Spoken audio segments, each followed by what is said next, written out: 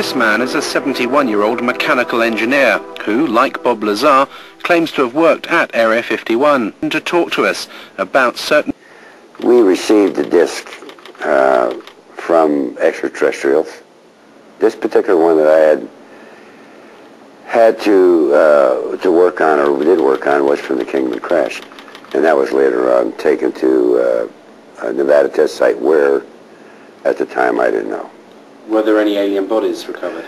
No bodies. There were 4 live, feeling good guys. 4 live extraterrestrials?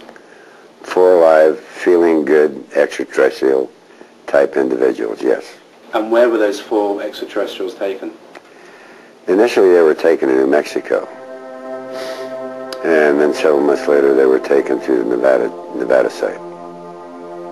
One of the things I worked on was a flying disc simulator to train pilots to fly this strange-looking craft designed for humans to fly, not for any extraterrestrials to fly.